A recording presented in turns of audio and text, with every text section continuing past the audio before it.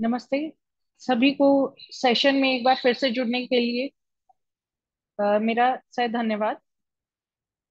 आप लोगों के लिए एक अनाउंसमेंट है।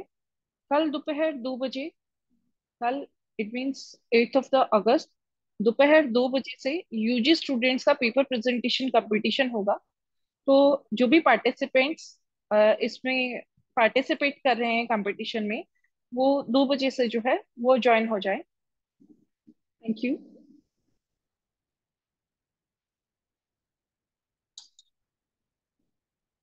अब हम साइंटिफिक सेशन 4 जो है वो स्टार्ट कर रहे हैं।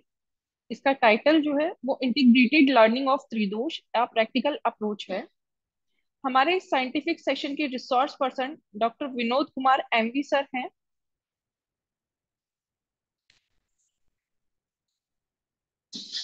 Vinod sir professor and HOD हैं, department of Samhita Sanskrit and Siddhanta, वीपीएसवी Ayurveda college कोट्टकल।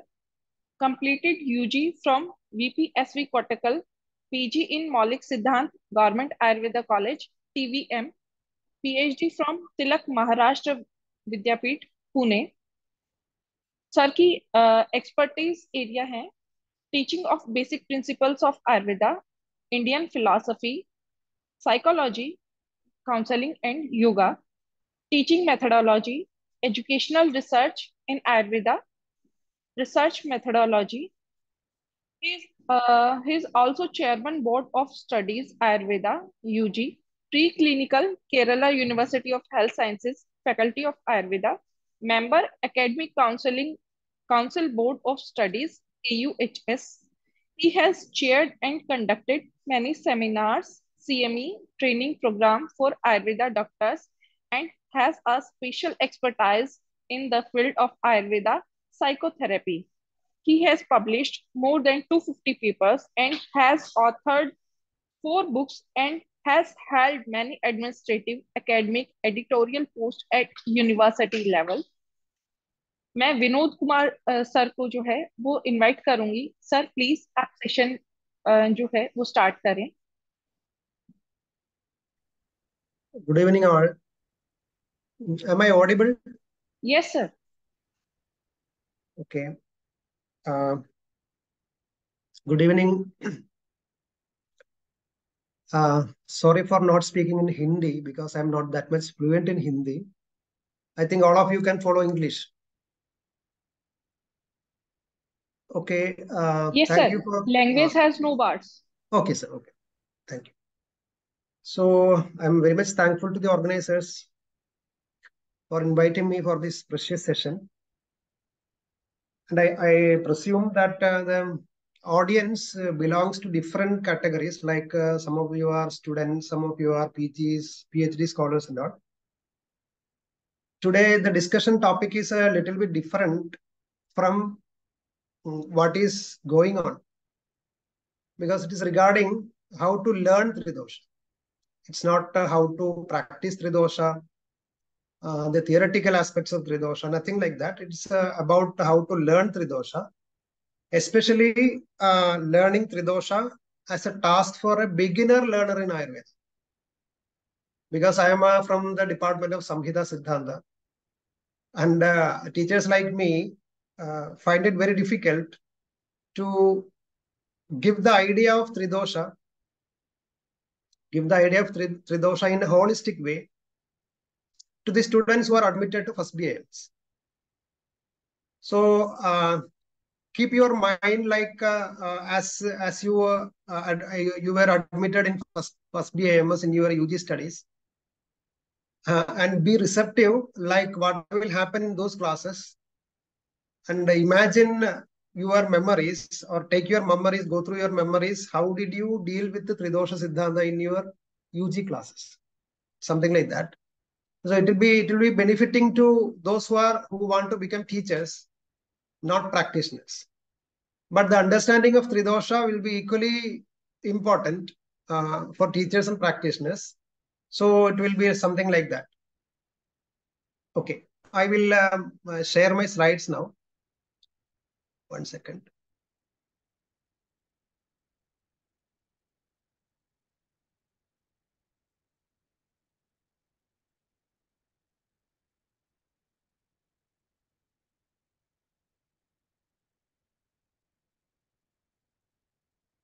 Hope the slides are visible. Is that visible? Yes, sir. Yes. So is it moving? It is moving, no? Slides? Yes, sir. Yes, sir. So the next 40 hours, I don't know whether I can complete the whole things in the 40 minutes. Anyway, we are having some time for discussion also. So the topic is related to integrated learning of Tridosha, a practical approach. Okay. So we need to have some idea about what is the background of this paper, or what is the background of learning Ayurveda, learning Tridosha. So there are some areas which need some clarifications at this point. One is naturally the basic, what is the basic problem encountered by a beginner learner in Ayurveda? Because we are going to teach Tridosha Siddhanta to a beginner learner. So what is the actual problem there? So that is one thing. Second thing is what is meant by transition curriculum. Nowadays, this term is very popular in Ayurveda because NCISM has introduced a transition curriculum for first BA students. So what does that mean? How can we envisage Tridosha Siddhanta, the learning of Tridosha Siddhanta as a part of a transition curriculum? What is meant by transition curriculum? Transition curriculum is a curriculum which enables a student from their lower grade of knowledge to a higher grade of knowledge. Here, lower grade of knowledge means people are having zero knowledge about Ayurveda, about Tridosha Siddhanta. Definitely, they have to be transited.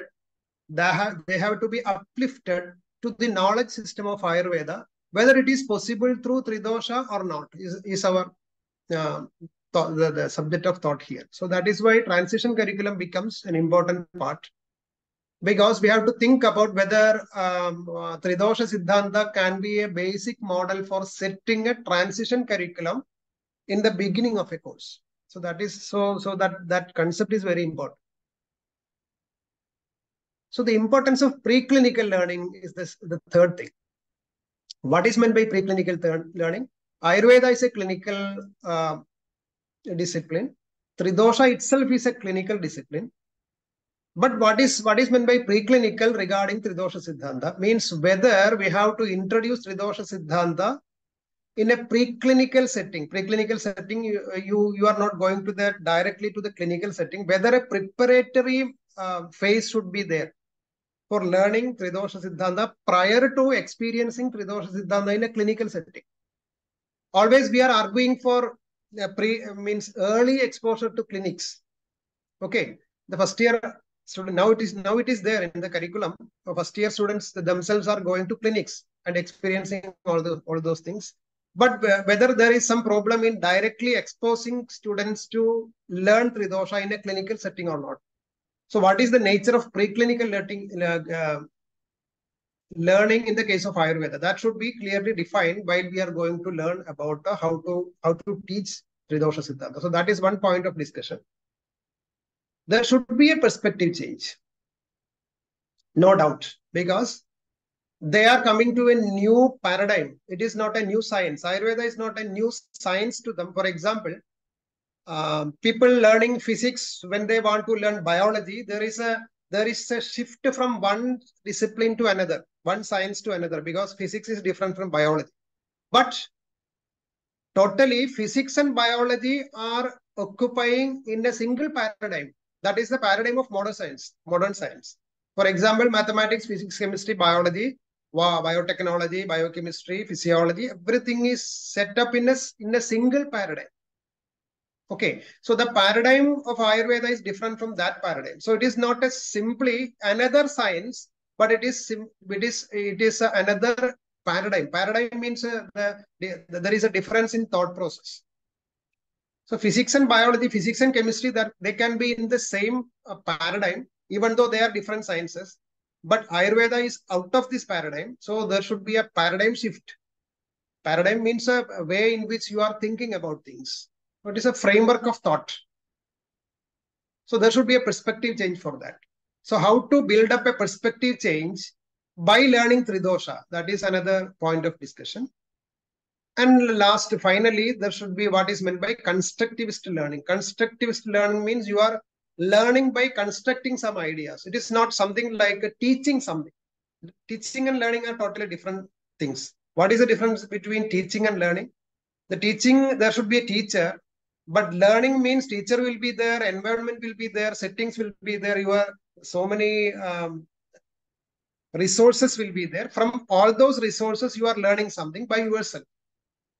Constructivist learning means you are learning by yourself, constructing some ideas. It can be from the class. Some of the ideas can be from the class. Some other ideas can be from the clinics. Some other from the society. Some other from your family, or even the nature, or from your kitchen. Our subjects are like that. From where you can learn Dinacharya, it is not necessarily, it is not from the classroom. Classroom, you can learn some slokas, but actual learning of Dinacharya happens outside the classroom. So that is a real process of learning. So whether you can take Tridosha learning outside the classroom or even outside the campus, such a type of learning is called a constructivist learning. We are putting some ideas in the mind of the student, and they construct their own learning about the Tridosha. It need not be about Tridosha only. Any idea like Swastavruta can be there. Agni concept can be there. Any concept in Ayurveda can be learned in a constructivist way. So the teachers are becoming they are not actually teachers. The teachers are becoming what is called a facilitator of imbibing some basic ideas, and whether they themselves can construct some better ideas or some bigger ideas or so more proliferated ideas on the background of what the teacher had offered in the class. So such a type of learning is called constructivist learning. So actually my PhD thesis was regarding the teaching learning process of Tridosha Siddhanta. I have considered all these points while designing a new model for learning Tridosha Siddhanta. So that is what we are going to discuss. Again, going to the basic problem. What is the basic problem? As you all know, we all experience this problem that you are having some existing ideas. Those ideas are related to a particular paradigm of physics, chemistry, biology, mathematics, and all. And some new ideas come in the classroom of Ayurveda, BAMS learning, new ideas come. Definitely there is a process called cognitive dissonance. Cognitive dissonance means a disturbance. A disturbance in your, what is called a framework. It was in equilibrium. Your ideas were in equilibrium. So when a new idea comes to anybody, it need not be regarding Ayurveda. It can be any new knowledge coming to the mind of a child. There will be cognitive dissonance. How to deal with this dissonance is the point which we have to discuss. How to deal with this dissonance. Everywhere it is there. Whenever you learn something new, definitely there should be a cognitive dissonance. In the case of Tridosha also it is there. In the case of Ayurveda it is there. But how to deal with this cognitive dissonance is another thing. So there are two ways. There are two ways to deal with this dissonance. So there was an equilibrium of physics, chemistry, biology, mathematics in the brain of the child, the students. So suddenly the ideas in Ayurveda comes there, leading to cognitive dissonance. There are two methods. It is not explained by me. It was a concept by, you can call him as a developmental psychologist called Jean Piaget. You can see the photograph of Piaget in the previous slide. It is there, Jean Piaget, theory of cognitive development. So he explained this phenomenon in two ways. How can you cooperate with this, or how can you contain this cognitive dissonance? There can be two methods. One is called assimilation. Assimilation means elimination of the dissonance by assimilating information into the existing schema. Schema means whatever you know. Schema means the framework in which you are already. For example, people coming to learn Ayurveda, they are having a schema of physics, chemistry, biology, mathematics. That is a schema, or it can be called a paradigm.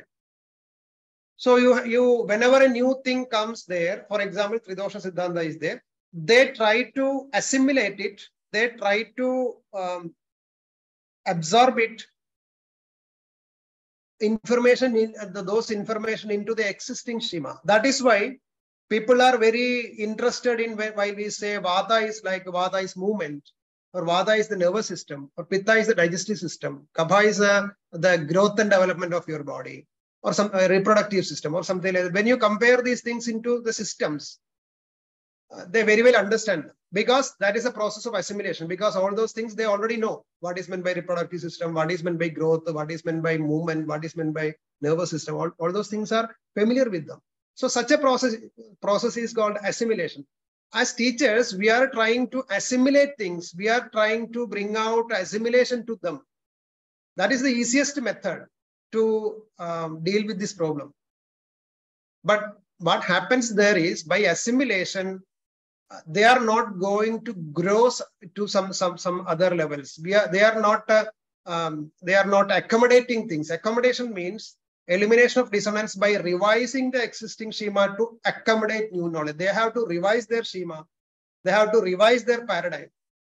They have to make a bigger paradigm or bigger schema to accommodate the new things. So that is the ultimate aim. You can start with assimilation, but the ultimate aim should be accommodation. That means you have to reframe their thought process. So how can you make this reframing in the case of Tridosha Siddhanta? So there you'll be reaching in a new equilibrium, larger and more comprehensive understanding. That means they can understand things in the new language. So that is like this accommodation is something like learning a new language. Because language is, you can deal with everything with this language. For example, if you can say the guna language is a language. There is a schema, guna perspective. Or padartha perspective means padartha language. You can speak things regarding padartha, the same thing. What is there already? The same thing, whether you can learn with the padartha language or guna language, dravya guna karma language or something like that. So that is the thing which we have to do. So how to bring out accommodation process or how to initiate accommodation process is the simplest definition of how to learn Tridosha Siddhanta. Okay, hope that is clear. So as I already mentioned, the transition curriculum is there or should be like a paradigm shift. Lifting a stranger to a different paradigm in thought process. So that is what we need to inculcate by learning Tridosha Siddhanta. The usual definition of preclinical learning will be anatomy, biochemistry, physiology, or whatever it may be. But in our case, it is somewhat complicated because anatomy, physiology, biochemistry, all those things are not new to them. So they are continuing. They are in continuance with whatever they have already learned. But in the case of Ayurveda, the preclinical learning is somewhat different. From where they have to start observing things is the important point. For example, when they are coming to medicine, MBBS, they learn anatomy, physiology, which is in continuation with the zoology, botany, or something like that. Already genetics is there, already everything. It is only just a higher level continuation of what they have already learned. But here the problem is different. So we have to be careful in designing the preclinical learning of Tridosha or preclinical learning of Ayurveda. So how to make this bridging with the Tridosha is the problem. So what I want to communicate is all these problems are there when we are designing a new model, teaching learning model for Tridosha Siddhanta. Preclinical learning of Ayurveda should be nature-based because already they are having a notion of nature in them. Already they learned the nature in the language of physics, chemistry, biology, botany, all those things. But whatever is there outside them in the nature, we have to learn in a different language. So should widen their perspective and should transit from preoccupied perspectives and should be related to real life situations also. So when you teach Tridosha or whatever is there without having a real life experience, it is very difficult to bring out the accommodation because they should develop a sense of necessity that it is there in our surroundings. So you have to go to the surroundings. You have to go to the nature before going to human beings. So start from nature, then come to human beings, and then only you can go to clinics. So there are 3 steps. One is learning from nature. Second is learning in normal human beings. And third thing only will be there in learning clinics. So in the case of Ayurveda, preclinical learning again will be divided into 2. That is, one is the learning from the nature. And second stage only you are going to learn in human beings. So that is the difference of preclinical learning in Ayurveda when compared to the other medical systems, especially modern medical system. I hope that is clear. You can point out, you can raise some queries. We will discuss it later on the discussion part. Then and there you can put the queries there. I will be discussing it later. So that is the last line, environmental than clinical. Environmental than clinical. So I'm rushing through the slides. Somewhat time will be lesser. The new process will be something like learning, unlearning, and relearning. Whatever is learned, it is not unnecessary. It is not unnecessary. All those things are necessary, but you have to unlearn those things and relearn things. And there should be a perspective change. Padartha Vijnana is the subject which inculcate the perspective changing. So Tridosha should be learned from a Padartha perspective. And again, I have already discussed about what is meant by constructive learning. That means they themselves are going to construct the idea of Tridosha Siddhanta. Okay. So learning itself, the process of learning itself is in transition. It's not regarding Ayurveda only. All over the world, in any discipline, learning is in a transition. Learning process is in a transition. So the transition is marked by this, like these statements like known to unknown. Means when you think about Tridosha, I have to start from known things. Because what happens in our classrooms is, all of a sudden we are introducing Tridosha Siddhanta. Nothing is known there. So that is not a better way of learning in learning process, because it should be something should be made them known, or whatever they know, we have to identify something from those known things, and then we have to go to unknown. Simple to complex, it is very clear. Simple to complex. Analyze to synthesize. Analyze to synthesize means they have to make an analytical thought process in the classroom or whatever it may be. And later on, they need to synthesize. What happens in our classes will be, we synthesized something and we are pouring on to the students. They are not getting something called analyzing things there. So Tridosha Siddhanta should be introduced in a way in where they need to analyze something. They have to derive in some conclusions, and they have to synthesize something with the help of the teachers. So whether it is possible or not is another thing. Specific to general. Generalization comes from, that is called the inductive method. Examples will be given. Finally, they will be reaching into final conclusion. Empirical to rational. Empirical means what you have experience. So experience to anumana. Whatever in our language, it will be from pratyaksha to anumana.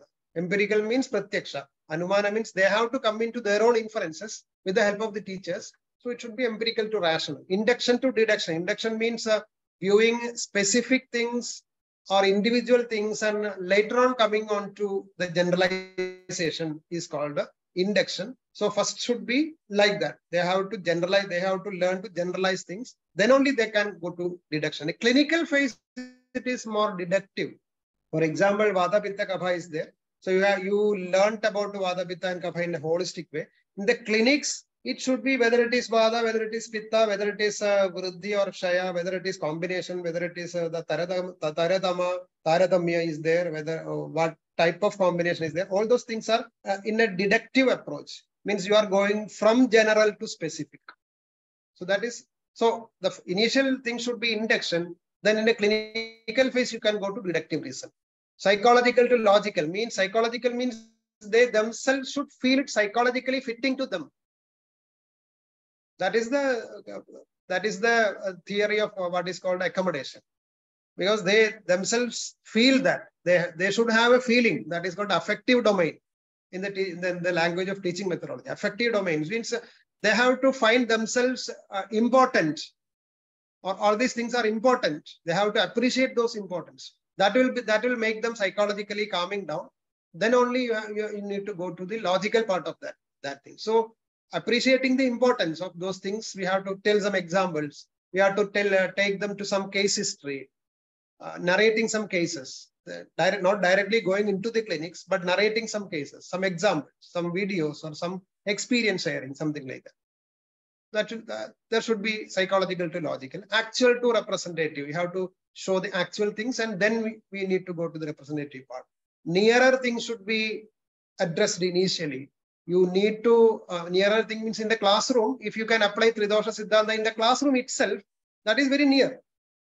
Need not go to the far things. That is a patient. I was a patient, or some stories which happened longer back. Nothing something like that. When you learn about Prakriti, in the classroom itself, you can learn these things. That is the nearest thing. Or they can learn things, if they can learn things from their family, that is the nearest thing. If they can learn things from a place where they usually visit, something like a canteen, somewhere, something like your library or something like that. So that is a nearer place. Then only you can go to some faraway places, faraway examples, something like that. So that is the concept of nearer to far. All these things should be put in your mind while you are teaching Tridosha Siddhanta. So the methodology of developing a theory in Ayurveda should be kept in mind. So there will be some observations, and we always place this observation in a universal perspective. Even when you learn about Tridosha, we are not directly going into Tridosha. We put it in a universal perspective. We have Loka Purusha Samya Siddhanta. So we are going to explain that Visarga Adana Vikshepaihi Surya Soma. There is some symbolic expressions are there. So whatever Panchabhuta Siddhanta is there, all those things, Samanya Vishesha Siddhanta, Panchabhuta Siddhanta, Loka Purusha Samya Siddhanta, Karyakarana Siddhanta, all those things are equally applicable to the universe as in the human beings. So we are putting, it is not we are not introducing something in human beings as such. We are going to introduce those things in a universal perspective, which can be seen everywhere in the world. So that is the importance of Loka Purusha Samya. So Tridosha Siddhanta also you have to introduce in that way, how it is understood in the nature. Then you can, because they are very much engaged with the nature. They are very much engaged with the nature. So if you can engage them in the nature about Tridosha Siddhanta, something about Tridosha Siddhanta, and then coming to human body, and then going to the patients, and then going to the treatment, that will be a very good transition from there, from where they are to the theory of Tridosha Siddhanta. And this is the thing, perspective change starts from placing a universal perspective. Okay.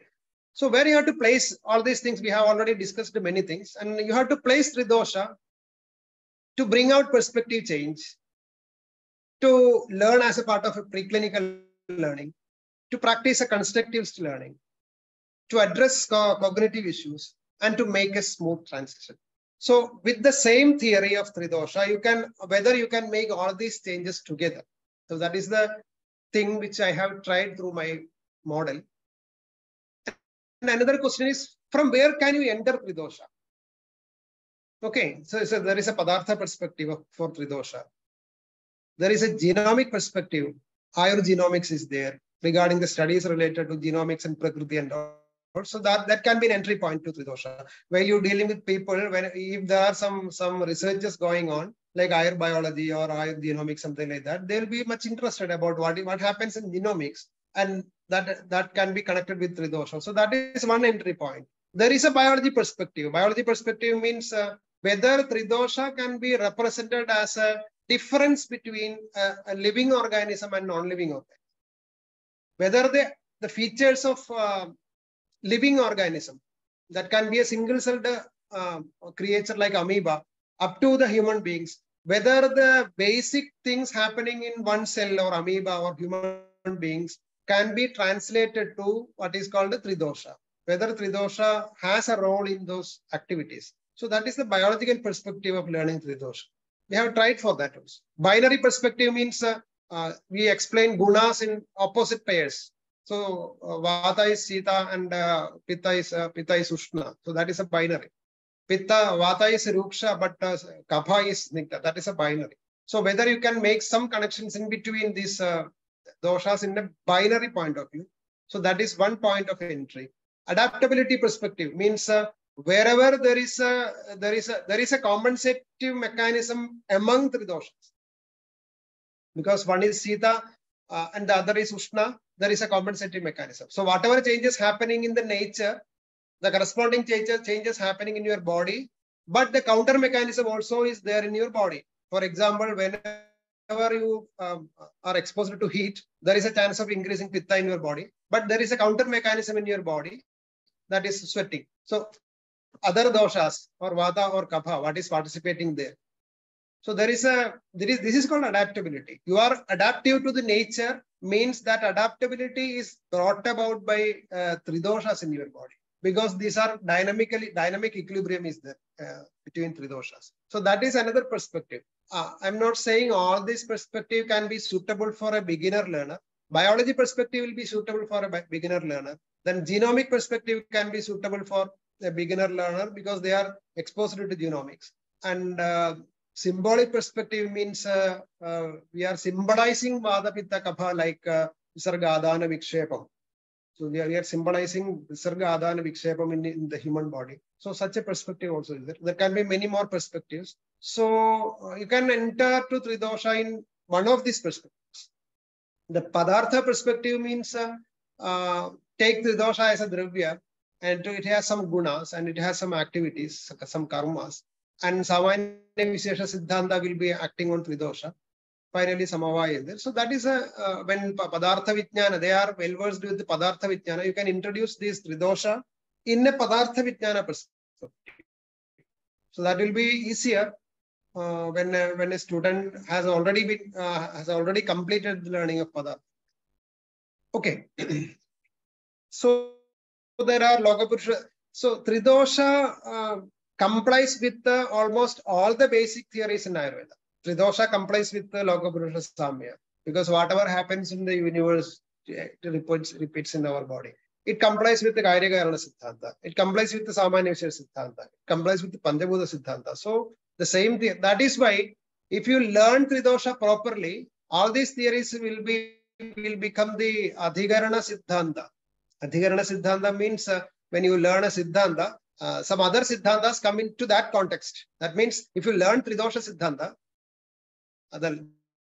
all other theories like Lokapurusha, you cannot teach Tridosha Siddhanta without teaching Lokapurusha, without teaching Karya-Karana, without learning Samanya Vishesha, or without learning Panchabhuta. That means if you learn Tridosha properly, that complies with that, satisfies the learning of Lokapurusha Karya, but we cannot suggest those terms there. You cannot suggest those terms. You cannot use the term like it is Lokapurusha Samya Siddhanta, but the idea will be there. You cannot escape from those ideas. So that is why it is like all in a single theory. Tridosha Siddhanta can be all in a single theory. Okay. Because multiple influences are human body is exposed to multiple influences: environmental influence, geographical peculiarities, climate, food, lifestyle factors, relationship, everything. We can explain Tridosha in terms of all those things. You can explain Tridosha, the influence of Tridosha on environment, or the influence of environment on Tridosha. That is Kalam, Desham, etc. Geographical peculiarities, Desham, climate, food, lifestyle, all those are influencing Tridosha. So that means that Tridosha Siddhanta complies with the multiple influences. I hope that is clear. What all are the Tridosha expressions in your body? Physical characteristics are there, like in Prakriti. Genetic expressions are there, as we have already explained. Biological dynamics is there, because Tridosha is in a dynamic equilibrium. So biological dynamics is there. Tridosha can be taken as a base of the personality, that is Prakriti, and likes and dislikes, behavior, vulnerability, as in the case of Prakriti. Because who is vulnerable for a Vatika type of disease, or who is vulnerable for overheating, or vulnerability can be explained. Who is vulnerable, at what age is vulnerable for degenerative diseases. So all those things are connected with the Tridosha. Homeostasis, you can explain Tridosha Samya as homeostasis. Self-regulation mechanism is there. For example, Vata is Sita, or Vata is Ruksha, Tatra Ruksha Lakhu Sita Khara Sushma Sala Vanila. So Ruksha is there, then Chala is there, Sukshma is there. All those properties of Vata are regulated by the Sita property. Because usually what happens is, which is Sukshma, which which is Laghu, which is Ruksha, there is a normal tendency to become Ushna. Because Ruksha, Sita, Sukshma, all those Chala, all those properties are usually in a physical manner. Usually it is combined with, naturally combined with Ushna Guna. But Vata is Sita. That means it prevents all these other properties like Ruksha, Sukshma, etc. It prevents from the overactivity of those gunas like Ruksha, Sukshma, etc. Hope that is clear. That means Vata having a self-regulating mechanism within itself. Pitta is having a self-regulating mechanism within itself because Pitta is Ushna and Tikshna. And if Pitta becomes Ruksha, that is highly destructive to your body. So there is a controlling mechanism within Pitta. That is why it becomes Snigdha. When Ushna and Snigdha combines, naturally it will be Drava. When Snigdha and Ushna combines, naturally it will be Sara. So all those properties are with the combination of Ushna and Snigdha. So Snigdha becomes protective to Ushna. So that is the regulative mechanism within Pitta. So all these things are expressions of Tridosha.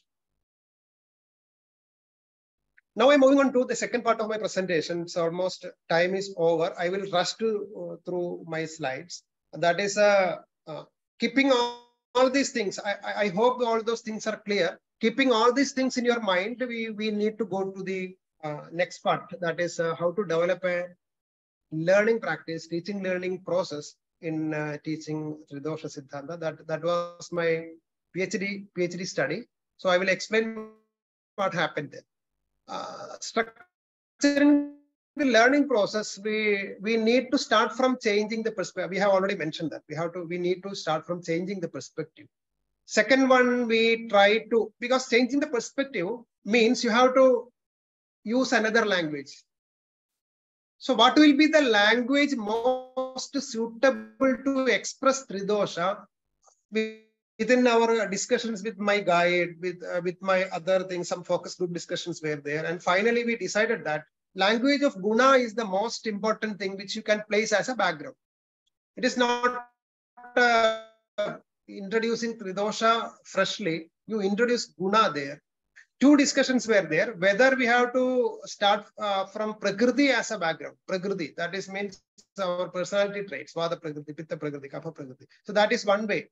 We have already discussed that there is different ways to Tridosha. So entering through Prakriti is one method of entering to Tridosha.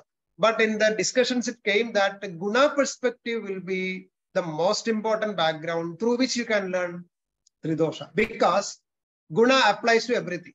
Guna applies to everything. So that was furnishing the background. That was the phase 2. So after changing the perspective, what change is needed in perspective? That means you have to develop a language of Guna, or think in the perspective of Guna. So that was the second phase, furnishing background knowledge, that is Guna spectrum. Introducing Guna spectrum to view nature and human body, because Guna, you can explain almost everything in terms of Guna. So then it will be very easy to make an accommodation. When you bring up a Guna perspective, a Guna Shima in the mind of the student, it will be very easy to put the Tridosha there. So that is why Guna was learned initially. And identifying the trilogy. Trilogy means Visarga, Adana, Vikshepa. On one side, it is Guna. On the other side, they developed an exercise like how to identify Visarga, Adana, Vikshepa. It was done in the classroom as a classroom discussion. They can observe things and identify what is called, there will be some constructive changes, that is called Visarga. There will be some destructive changes, that is called Adana. And there should be a combination in between. There should be a regulator in between. So what happens in your body? There are so many constructive things that represents Visarga. There are some disintegrated mechanisms, integrative mechanisms, reduction mechanism in your body. So all those things come under Adana. There should be a balance in between. There should be a combination. There should be a harmonious equilibrium in between. There should be somebody to make a balance in them, or doing things to make a balance. So likewise, Visarga, Adana, Vikshepa frame you can make. Everything. For example, if you make a sambar, or if you make a idli in your kitchen, that also Visarga, Adana, Vikshepa is there. How it is there? You have to break down something for preparing idli. That is, you have rice with you, so you have to break down. So that represents the destructive process that is similar to the adana process. Then you have to construct something. You have to pour it on in a particular shape. You have to make something new by again. That's called visarga. Visarga means it's a constructive process. So with many examples which are there in the surroundings. For example, you are constructing a house. Imagine hundreds of examples are constructing a house. What is the vikshepa? What is the adana there? What is the destructive process there? What is the constructive process there? What is the vikshepa? Vikshepa means the coordinate. So for making idli, there should be a cook to make things, moving things from here and there or something like that. So there should be a carpenter there for constructing a house. So you can have any number of examples where visarga, adana, vikshepa are there. You can have any number of examples where it explains the guna spectrum, like ushnam, sitam, sthiram, chalam, all those things are. So this is the background.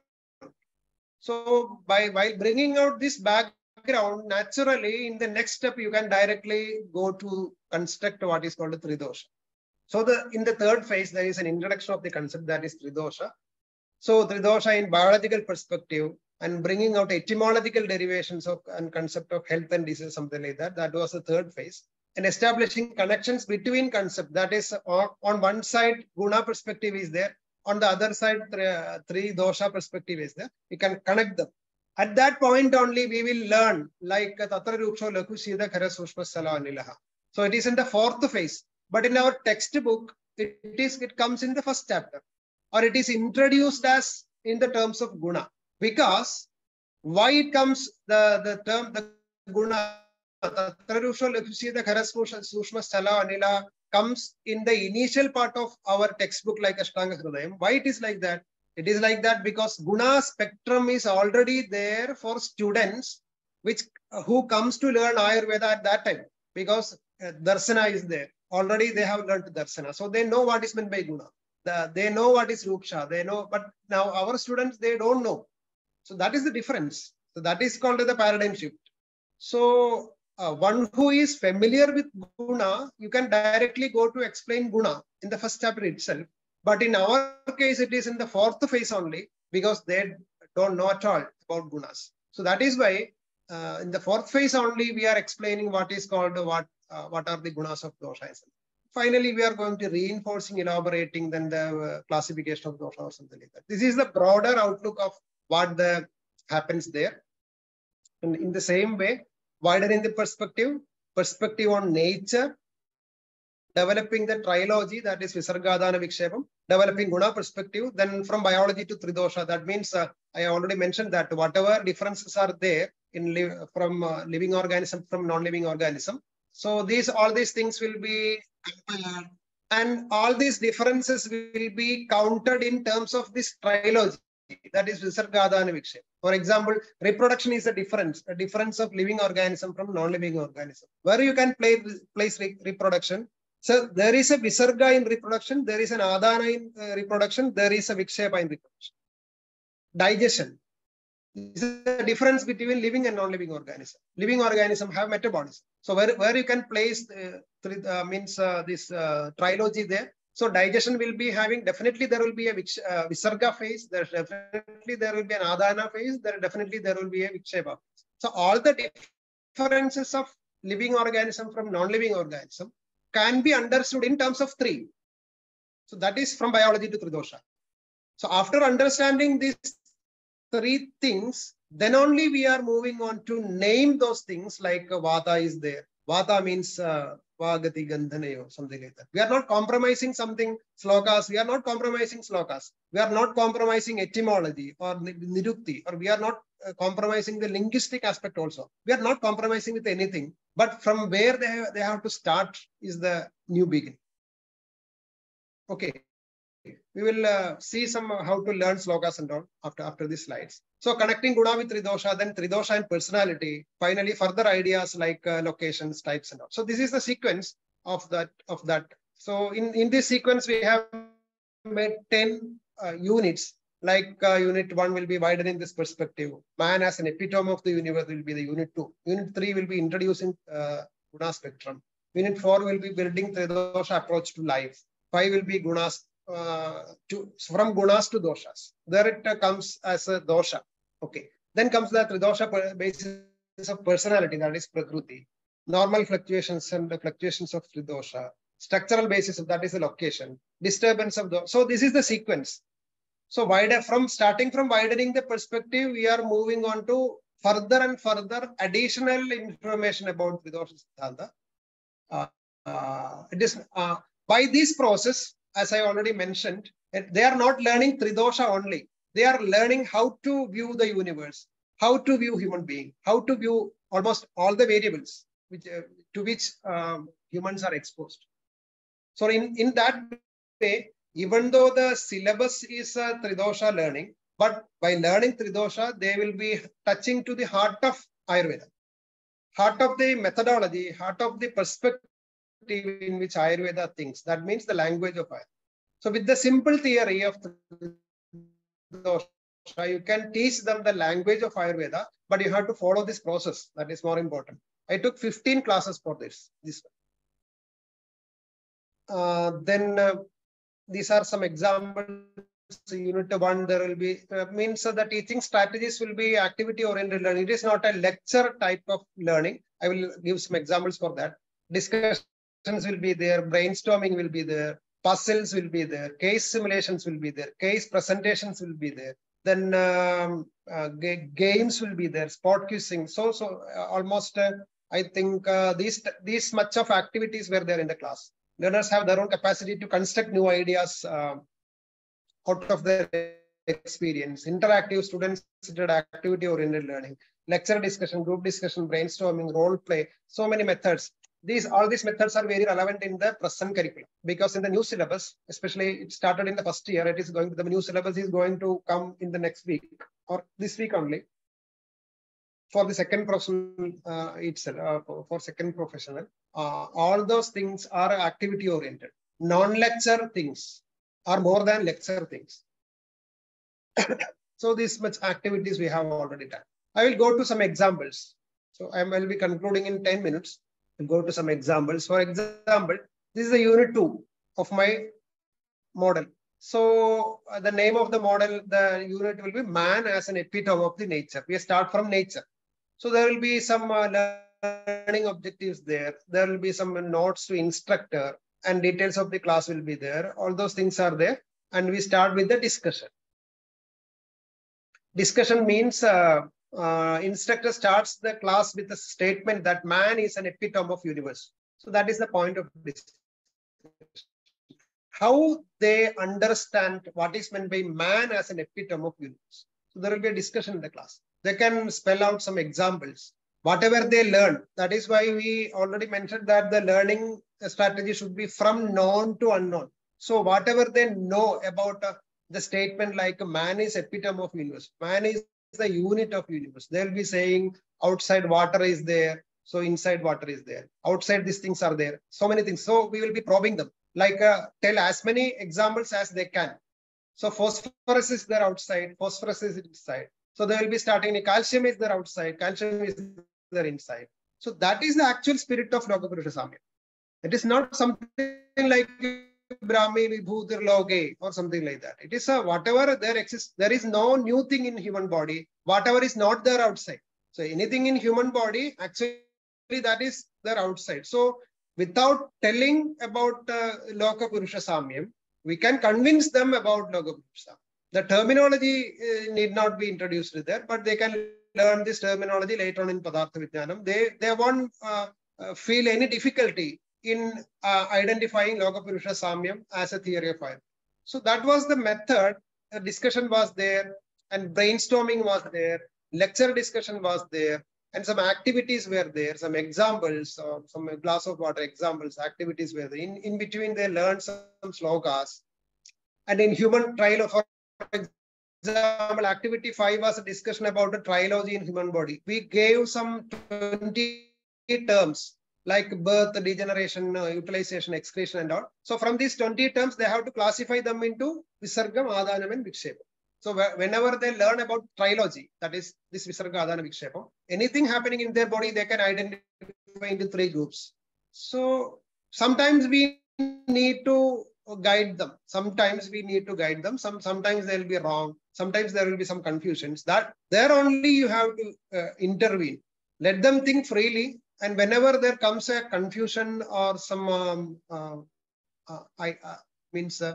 lack of ideas or something like that, you can guide them. So that was this is the method in which we introduced these topics. So likewise, 10 units were there, and finally there will be some assessments. And these are some pictures. For example, guna spectrum. How can you introduce guna to them? So already they will be introduced with the terminology of guna. That is, there is a guna called ruksha. There is a guna called luk, or something like that. Opposite binaries are there. For example, ushna, snigdha, and ruksha are there. So that the word meaning will be introduced initially, and then we will introduce some pictures to them. They have to identify this guna in the pictures, in the given pictures. Okay. So snigdha and ruksha, they can we will give some pictures and they have to identify which is snigdha and which is ruksha. We are not going to define these terms precisely, not defining terms, but they can, whether they can identify things in terms of snigdha and ruksha. Whether they can, for example, if you want to introduce Sita and Ushna, you just give them two food materials like pepper, chili pepper you can give. On the other side, you can give a glass of milk. So they have to identify which is Sita and which is Ushna. With their own logic, they will be identifying. They cannot explain them. Definitely, they are not expected that it should be explained by them, but whether they can identify them. So that means they will be identifying things in terms of gunas.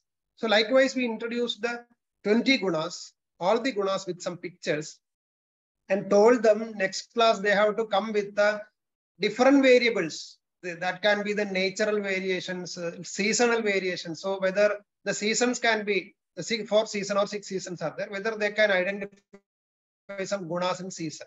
So whether they can identify some gunas in the kitchen or in the food materials, whether they can identify some gunas in some physiological process. For example, sweating is there. What can be the guna there? Something like that. So multiple examples will be given. At the end of the day, they will be they will be starting to think in the language of guna. That much examples we can give. These are some examples for those examples. Okay, I'm not going into much detail. So there will be some group discussion in the class. So after introducing guna, there will be some quiz like activities will be there. They will be, for example, I will be telling them that while coming in the next class, bring some guna, bring materials which are having a snigdha guna, or show snigdha guna in your body. Show snigdha property in your body. So, or show ruksha property in your body, wherever is ruksha. So all those things, for example, I will be telling some examples like constipation is there. So which property can be responsible for constipation? So it will be like a homework, and they will be thinking and what happens in constipation, and there will be some dryness of the fecal matter, and there will be some block there. Something like that. So in the next day, they will be coming with an answer that some Siddha Ruksha properties. Whenever they are already familiar with those gunas, so Siddha Ruksha properties will be there. So then some clinical examples will be given. So there is an osteoarthritis is there. So joint, some synovial fluid is losing. So what is the guna response? So many. So this will be examples only. We are not going to explain them. Let them feel themselves that gunas are there.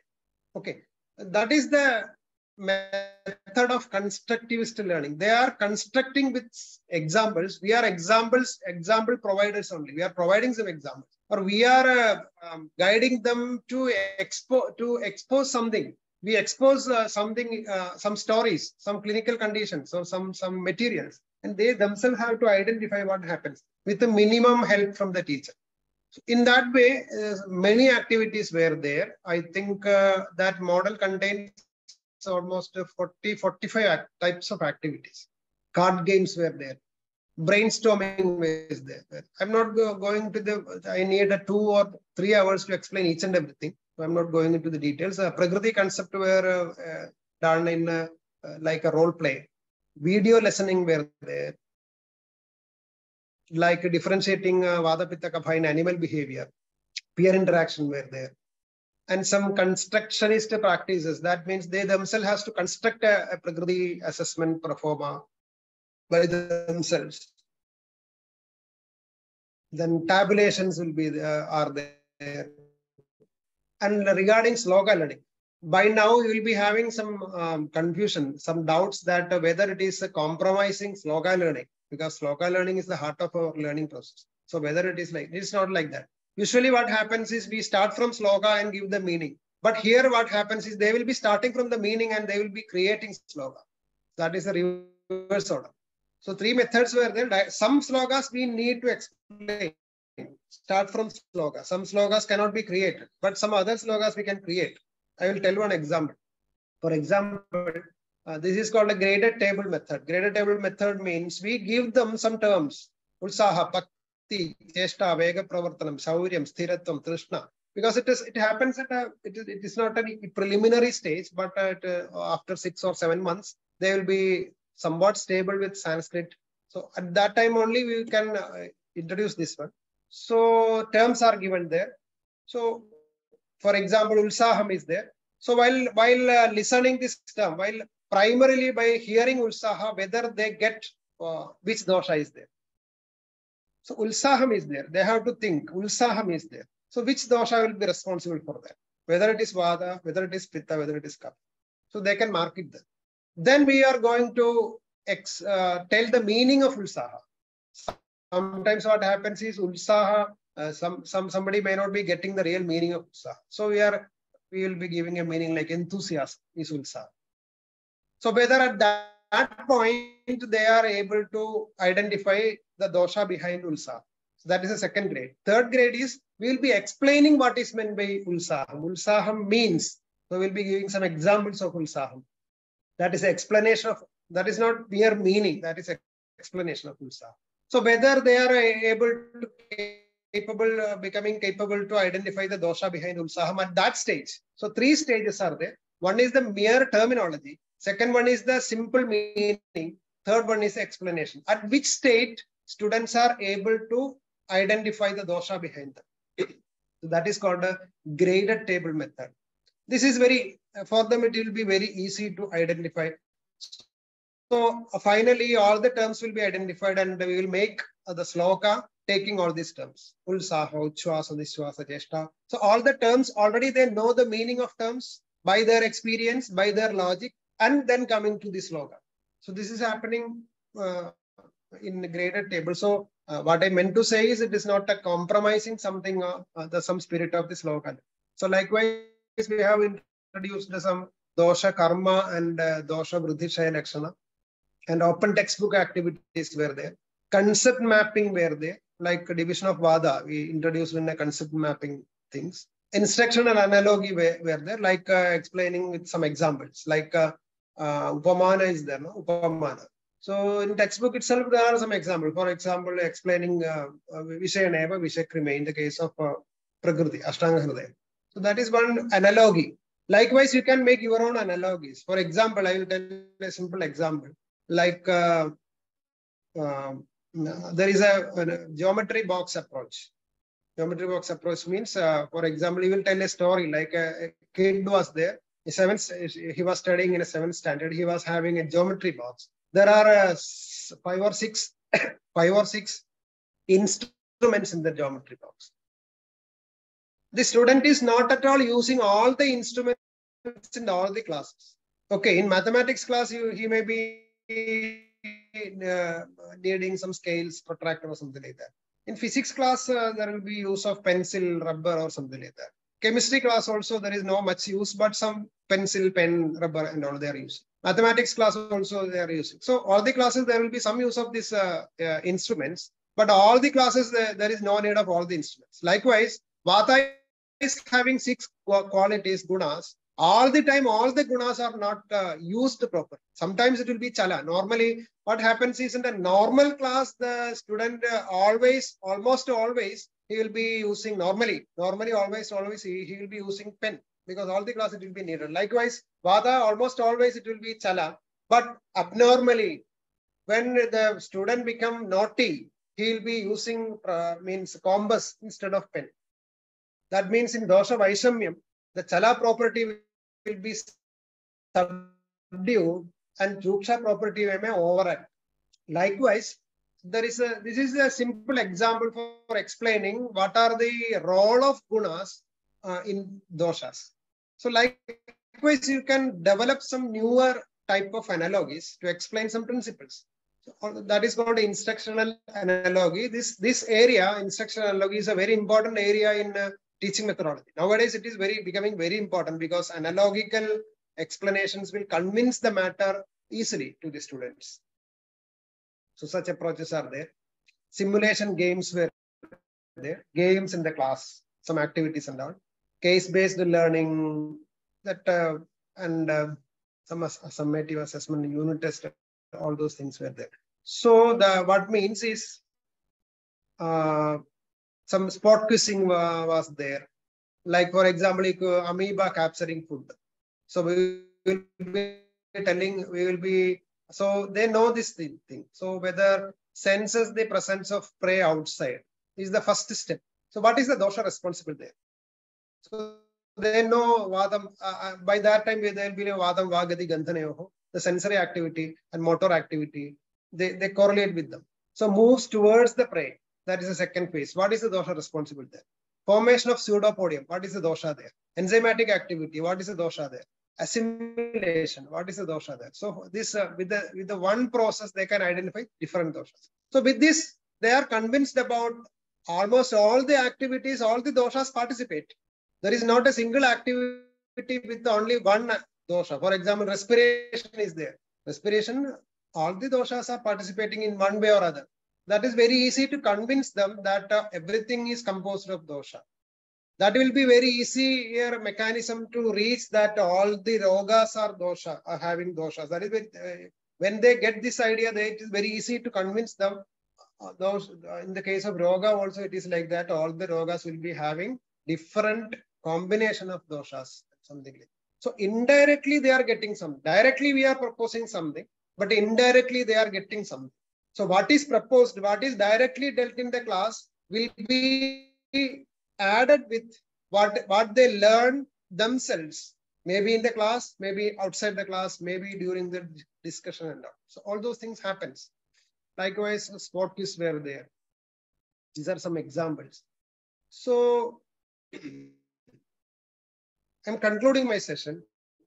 With this model, this new model, I propose for a beginner learner admitted to BAMS during first 3 months. This model is for first 3 months. We can make other models which are clinically oriented. As I already mentioned, it is a preclinical thing. So clinically oriented thing, it is very easy to come out with the clinical oriented thing. Directly, it is very difficult to convince them about clinically, about the TRIDOSHA directly, because they are not exposed to the clinical setting. So for clinical learning, this can be taken. Another model can be developed for a clinical setting. So constructivist approach is adopted here. It is already, I think you are convinced about that because constructivism is the model there. Transition model. So from learning TRIDOSHA only, they are transited from their previous learning premises to the new one. Okay, because they have changed their perspective. They have made a language, learned a language of guna spectrum and all. Widening the perspective occurs. Piaget's cognitive theory, that assimilation, accommodation, that is applied.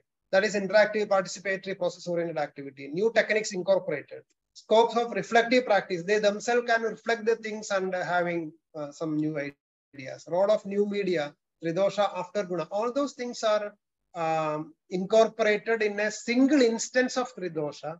That means in that way, TRIDOSHA becomes the hallmark of Ayurveda, Ayurvedic learning. If you can imbibe these ideas for TRIDOSHA learning, so you can make them easy transition from their previous experience. almost all the theoretical construct like Lokapurusha Samyam, Samanya Vishesham, everything can be incorporated without knowing. We are not telling them that this is Samanya Vishesha Siddhanta, but they are convinced, indirectly they are becoming convinced about the importance of Samanya Vishesha. We are not teaching them something like that. So it will be very easy to learn. Then onwards, it is very easy to learn Padartha Vijnana. Then onwards, it will be very easy to learn Kriya Sharira. Or even anatomy. Rajana Sharira also will be very easy to learn. So my proposal is you teach Tridosha Siddhanta for the first 1 month. And in this way, you teach Tridosha Siddhanta. That will be beginning for anything in Ayurveda. That will be the beginning of Kriya Sharira. That will be a beginning of Padartha Vijnana. Everything you can teach them directly. So that is the beauty of Tridosha Siddhanta, because it encompasses, it includes almost every theoretical construct applicable in Ayurveda. So that is the importance of Tridosha Siddhanta.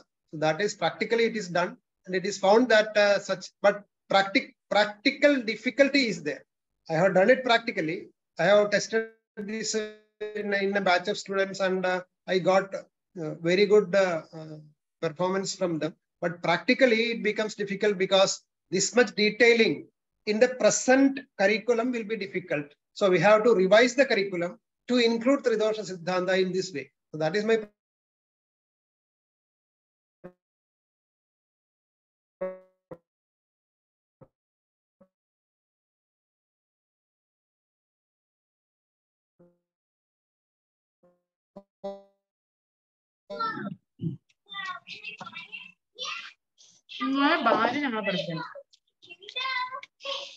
Kottakkal pala saarmaരുടെ ഭാര്യമാരും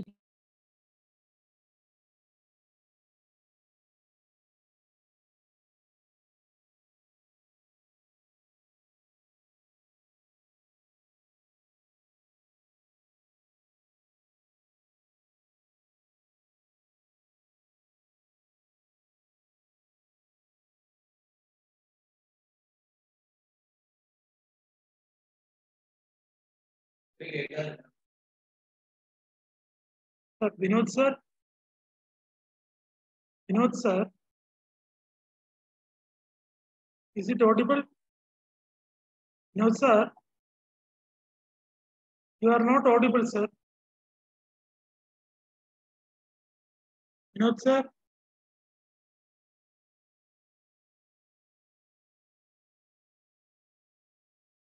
Vinod sir, can you hear me?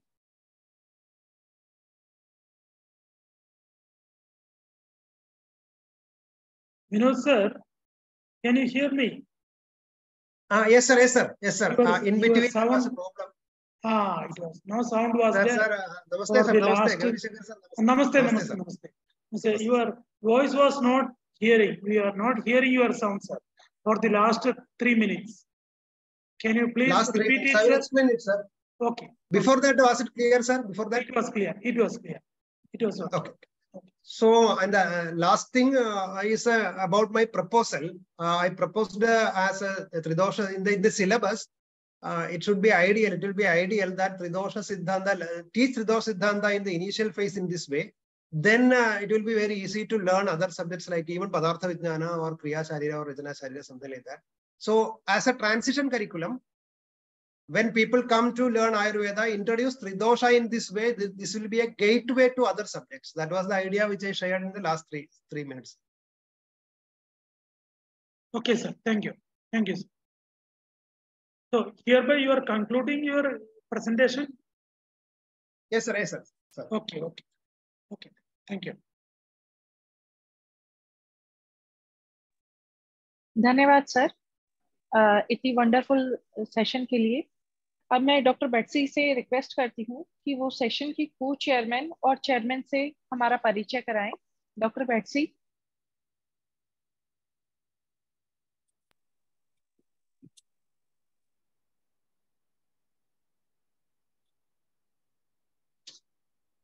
Thank you, Dr. Pratibha.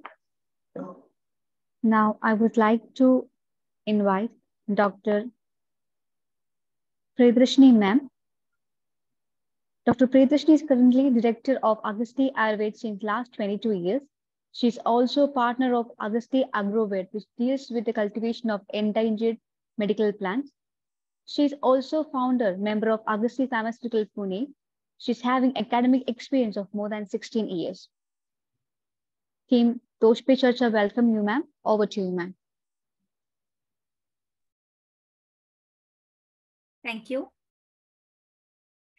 Am I audible? Hello, am I audible? Yes, ma'am. Yes, ma'am. Yes, ma'am, Okay. it's audible. First, I would like to congratulate sir for this fantastic and brainstorming session. Actually, it is too difficult to explain his vast experience in this short time period, actually. But it's a pleasure not only to listen, but to learn a lot from sir. So I thank you, Vinodkumar sir. It's really a pleasure. Actually, for beginner learner of Ayurveda, whose background is science, that means PCB, it is really very much difficult for them to face all these problems like basic concepts of Ayurveda. But you have given many ideas or many insights for teachers also like me. It is very important for teachers also, basically for teachers. So imbibing some basic ideas in those beginners like assimilation to accommodation, or you have given many techniques like preclinical learning of Ayurveda or simple to complex. So these points are very much important for a teacher like me. So sir has developed innovative model of teaching and learning of these basic concepts. But I think for teachers, means for all teachers with different subjects, this is very much important to develop models like this. So I thank sir very much. और सच में sir ये बहुत ही यानी कि teachers के लिए, हमारे जैसे टीचर्स के लिए ये एक आपने बहुत ही एक आदर्श ऐसे दिया है कि जैसे कि बीएड डीएड ऐसे कोर्सेस होते हैं, but for Ayurveda there are no such courses there. तो ऐसे होता है कि सिर्फ एमडी करने के बाद directly we are going for teaching. लेकिन अगर ऐसे कोर्सेस अगर डेवलप्ड हो रहे हैं तो it is very much important कि स्टूडेंट्स के लिए भी ये इम्पोर्टेंट हो जाएगा. और जो स्टूडेंट्स अभी ऐसे हो रहा है कि मॉडर्न की तरफ जा रहे हैं, मॉडर्न मेडिसिन की तरफ, क्योंकि उन्हें ये समझ में ही नहीं आते basic concept. So for them it is very much important. So I thank you, sir, for this wonderful brainstorming session, and I thank the organizing committee for giving me this opportunity. Thank you very much.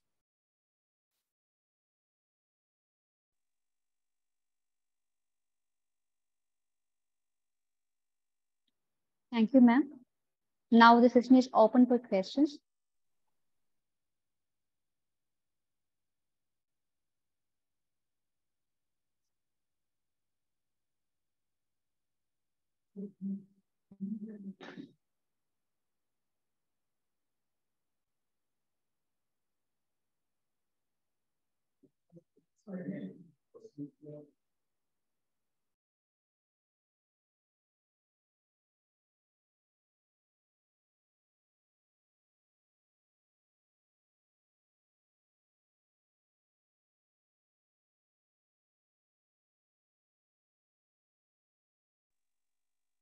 Hello, sir. Yes, ma'am. It's audible. Also want to ask the questions, you can directly ask or otherwise you put in the chat box.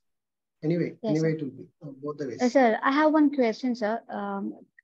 Like, how can we incorporate this Mansika dosha along with this Sharika dosha?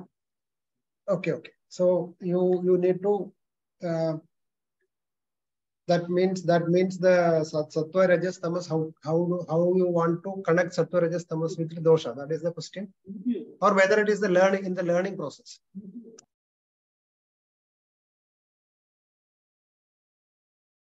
Can you clarify that question? That you need to explain the concept of asaya apakarshana with respect to dosha. So what is your question? That is whether it is we can connect tridosha with triguna. Is that the question? Yes, sir. Okay.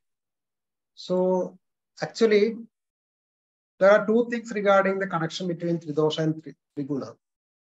One is Triguna is a bigger concept. Triguna is a bigger concept because it is actually mentioned in Sankhya Darsana as the attributes of the whole universe. It's not a simple thing like whether it applies to a human body or human mind or something like that. But it's a thing which happens in the whole universe.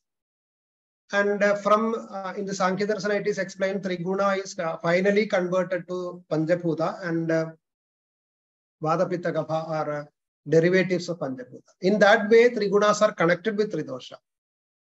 But the problem is, while you convert, for example, in Susruta Samhita, it is well mentioned that Triguna, that Sattvam is means Akasha is Sattvigam.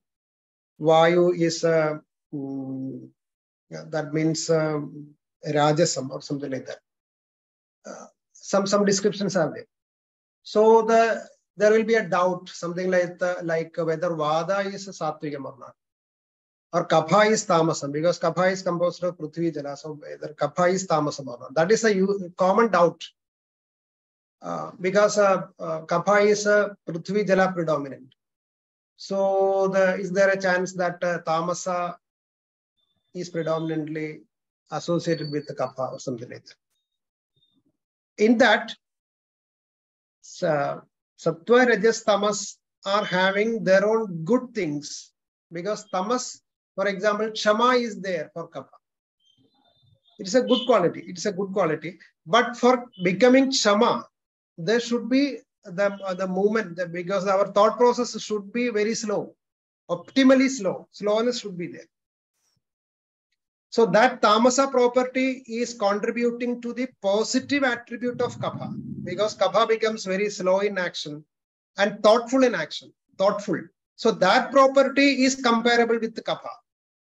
Tamas is having both good qualities and bad qualities. Even Sattva also is having good qualities and bad qualities. Sattva is always positive. Okay. But Sattva cannot act alone. The limitation of Sattva is Sattva cannot act alone. It needs the help of Rajas to act. In that way, Triguna themselves are having some positive attributes and negative attributes. And in the case of Kapha, the positive attribute of Tamas is acting there, becoming Sthira, Kshama, then slowness in the movement, thoughtful activities or something like that. But when Tamas is beyond the limit, that means Kapha is beyond the limit, that Kshama or that movement, mobility, that stability will be unhealthy. So the problem is to which quantity Tamas is there in your body. Even though it is a positive attribute when it is in a limited sense. When it comes under normal situations, it is a positive attribute. But when it goes beyond, it becomes negative. Kapha also is like that. In a normal condition, it is very positive. But going beyond, it is negative. So there is no problem in connecting Tamas with Kapha, because Tamas also is having positive attributes. Kapha also is having positive attribute. The positive attribute of Tama, that is Kshama or stability or something like that, that gives the healthy Kapha, that gives rise to healthy Kapha, and vice versa. When Tamas having the stability is more, slowness is more, or Shaitya is more, then what happens is that is contributing to the unhealthy things or disease or something like that. So in that way, you need not correlate all the attributes of Tamas with all the attributes of Kapha. There are some positive attributes of Tamas which contributes to Kapha. There are some positive attributes of Rajas which contributes to Vada. There are some positive attributes of Rajas which contributes to Pitta. In that way, you have to correlate. You don't correlate something like Tamas, Kapha is equal to Tamas, or Vada is equal to Sattvam or something like that. If the understanding is somewhat, you bring out some more bigger means ideas or extended ideas, wider ideas about Tridosha and Triguna, you can correlate all those things, because there will be some qualities of Sattva in Vada, because they are Some qualities of sattva is there because vata is lighter, sattva is lighter. Okay. Rajas, pitta, agni is rajas, agni bhuta is rajas. So pitta will be having some rajas property. No doubt they are having some attachment, they are over attached to things. So you take triguna on one side and compare whichever qualities are there, they can be compared to vada, pitta and kapha equally, not one-to-one correlation. That is sattva is equal to vada or kapha is equal to tamas or something like that. You don't go for that because these two things are entirely different things. The vada, pitta, kapha is there on one side and sattva, rajas, tamas on the other side. You take the attributes of sattva, rajas, tamas and apply to vada, pitta and kapha, not equate them. So in that way, we can identify the role of sattva, rajas, tamas in tridosha. That will be an ideal way to understand the relationship between tridosha and triguna. Thank you, sir. I hope that is clear. There is one more question. Is there? So can you please explain the concept of Ashya Avakarshana with respect to dosha? This is another area. Ashya Avakarshana is a later idea. It is not in Charaka Samhita also it is there while explaining the combination of doshas. Ashya Avakarshana is taking something from its own location to some other places. That is the simplest explanation of Ashya Avakarshana. It happens in many diseases.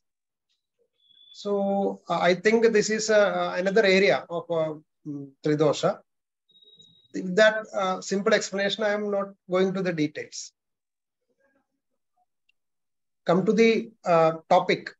So in this topic, Ashya Avakarshana is another topic.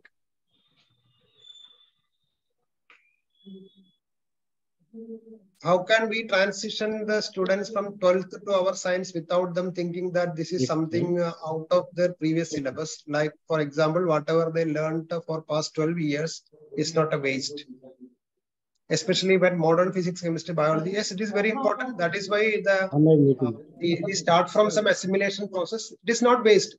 For example, if you can understanding biology in terms of tridosha, if you can understand biology in terms of tridosha, that means biology is not irrelevant. You take the ideas of biology and understand it in the language of tridosha. That means biology is not outdated. Biology is not unwanted. Biology is not irrelevant. So you can take those knowledge to the language of Ayurveda. Not all the things you can, especially biology. We need biology for that. Not always it need not be physics and chemistry. Biology is the most important thing happening there. So we can take those ideas to Ayurveda also. Thinking in the language of tridosha and identifying things in biology, not vice versa. Learning biology and thinking in the language of biology about tridosha. It is not happening here. It is not the ideal way. Learning biology and thinking in the language of tridosha. It's not vice versa. Okay, it can be. Many of the things can be explained. Sir, Vinod, hello. Sir. Yes. Hello. Hello. It's a wonderful question, sir. I mean, wonderful session. Hello. Our topic was learning technology. You have given teaching technology in a nice way, in a better way. It was so nice. And one question I want to ask is, as you told, I think somebody else also is there trying. Okay, sir. Okay. So, so you told, sir, you are having the opinion that first let us go to the practical things. I mean, the basic practicals like that identifying Ruksha, all those things. But what I feel, some lakshanas like mriskna, such things are quite difficult to identify, it seems. Is there any technology? Yes, that means those very difficult things, how we can, first whether we should go for a theoretical, just a theoretical for most difficult words, some theoretical classes, then go for practicals, then again coming back to theory. Is it possible? because you have gone through all these areas, it seems. So this is my doubt. Please clear. Sir, here also it happens, sir. For example, introducing guna by terminology, that's something like a theoretical part of that thing. I didn't delve that portion here in detail. Introducing guna, we need to stick on to some terminology, directly introducing some terminology, giving some meanings and all. That is something like a theoretical explanation. Then we go to identify gunas and all. Then coming back to sloka. Then again go to the doshas and then coming back to sloka. I think that needs that theoretical explanation. We cannot avoid didactic lecture. We cannot avoid lecture method. Sometimes it should be there, sir. It should be there. So blending is important. Blending with the theoretical explanation with the practical things will be important. But while a student comes to a new thing, new syllabus, new subject, let us start from where they are. Let us start from where they are, what they know, or something like that. That is a process of assimilation. And finally, we need to reach into this stage of accommodation. That was what I trying to convince. You start from assimilation and finally you need to reach to accommodation. But accommodation is a must. So whatever Gauri Shankar sir was telling is correct. You need to blend the theoretical portion and practical almost equally, giving importance to practical things. That is right, sir. Thank you, sir. Thank you, sir. Thanks. Rajiv sir was asking something. Sir, good evening, sir. Good evening, sir. I am audible, sir? Yes, yes, yes. I am audible? Yes, yes, yes, sir, yes. There is a concept in Vata Vyadhi Prakarana regarding Avarana. In Vata Vyadhi, Avarana and Avrutta Vata is explained in Samhita. So when we call that Vata is a Chalaguna, Chalaguna means mobility. When Vata is mobile and Chalaguna and mobility is there, then how can they stuck up and they do Avarana to each other? Prana Avrutta Vata, Apana Vrutta Prana, like that they have explained. So when every Vata, all Vata is Chalaguna, mobile is there, mobility is there, then how they stuck up and make the Avarana to other Vata? Two things are there. One is the Avarana of Paraspara Avarana of Vata, that is Pranavrita, Udana, Pranavrita. Those things are, I think that is a separate entity while compared to the Avarana of Pitta or Kapha. That is one idea. Second thing is, so we need not explain the Avarana term. Always there is a block. With the case of Kapha and Pitta or with the case of Rekta, Purisha, everything, there is Murtatvam is there. There we can explain the Avarana with the concept of blockage or stagnation or something like that. But in Paraspara Avarana, we need not worry about that. There is some interaction. So Avarana does not always mean block. There is some interaction between them. So better in such instances, better go to the symptomatology. Instead of thinking about what happens there, we have to think about what is the outcome. So you go to symptomatology, better go to symptomatology. Otherwise, it will be very difficult to explain, as you rightly said. So better go to the symptomatology there than making a very gross idea about some blocking there, some blocking mechanism, stagnation or something like that. So we have to consider the two things in different ways, I think. There are some interaction. There are some interaction between these two types of Vata that happens in Paraspara Avarana of Vata. That will be a better way in which we can think about this type of Avaranas. This is my opinion. Thank you.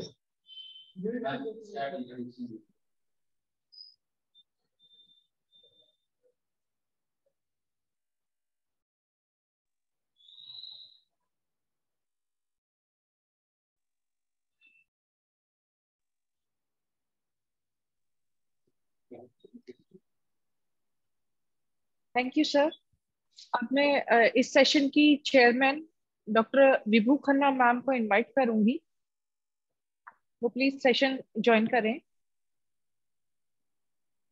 Yes, ma'am. VIBHU Khanna, Assistant Professor, Department of Kriya Sharira.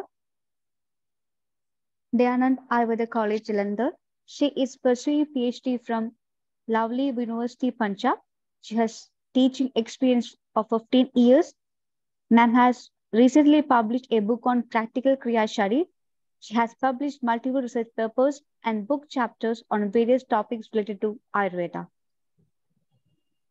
Over to you, ma'am. Thank you, ma'am. Thank you for the introduction. First of all, I like to congratulate sir for the beautiful explanation given by you, sir. Congratulations, Vinod, sir. And actually, we got to learn a new model for the students entering the BMS from 12th standard to the BMS. Sir, it is very well said by you that when the students come to the Ayurveda, this is naturally a different science for them, a different language for them. So, sir started with the Paget's theory of the cognitive learning, where we learn to start with the assimilation process and then go towards the accommodation process. So, the induction to the deduction process. So the preclinical learning is very important and beautifully described by sir, the preclinical learning that first learn in the nature and then in the human body and then to the patients. So thank you, sir, for giving our teachers. Actually, this session is very good for the teachers to learn the practical approach, how to make the students learn the TRIDOSHAs. So as said by sir, the learning is good via transition process from the known to the unknown. So give the students the examples, apply them to the classrooms, apply the examples in the classrooms, in the family, in the place where they live, and then let them go from the known towards the unknown. So then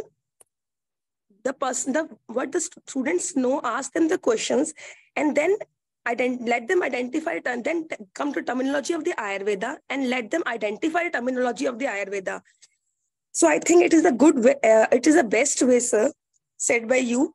And sir gave a very beautiful teaching methodology, and which is very interesting to learn by the Padartha aspect, by the Ayurgenomics aspect, binary aspect, adaptive process, the symbolic learning. Really, it was very good to learn, sir. Then the TRIDOSHA is learned, it occupies all the theories in a single theory. So if we give the base to the students by the Panchamahabhutas, Lok Samaya Purusha, Karya Karan Siddhanta, Samanya Vishesh Siddhanta, TRIDOSHA, then after these all theories, it occupies all theories in the one theory. The next part of the learning was the structuring the learning process. So actually it's as said by sir, it's actually not a different science, it's a different paradigm.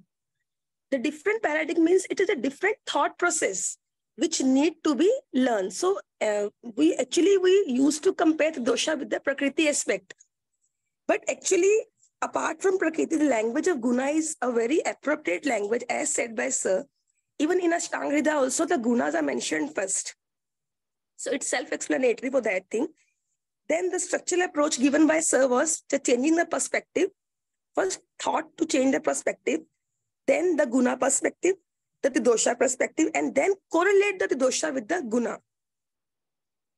So, in the last part of session, the sir gave very interesting brainstorming activities, role play, Gunas, the games said by sir, the video lessons, the quiz, the discussion session in the class, the activities shown by sir was very interesting to learn. So, if in the starting 3 months we adapt this new model, so it will be a good explanation for the students to learn this thought process. So like a beautiful example given by sir, I actually enjoyed that example in which sir told that man is an epitome of universe. Just plot a question on them and then ask them to spell out the many of the examples regarding that. So without telling them the Lok Samaya Purusha Siddhanta, ask them to correlate themselves and then come to this Siddhanta. Similarly, the analogy process, the Snigdha Guna explain, ask them to bring the things with the Snigdha process, Snigdha Gunas, and then tell them what is the role of Snigdha with the TRIDOSHA and the Gunas. So everything was very appropriate, sir, and very well said by you. The TRIDOSHA concept is a gateway to other subjects in the Ayurveda. So if we learn TRIDOSHA, we learn Rachna Shari, Kriya Shari, Samhita, Siddhanta, everything is occupied and learned in itself. So blending is very important.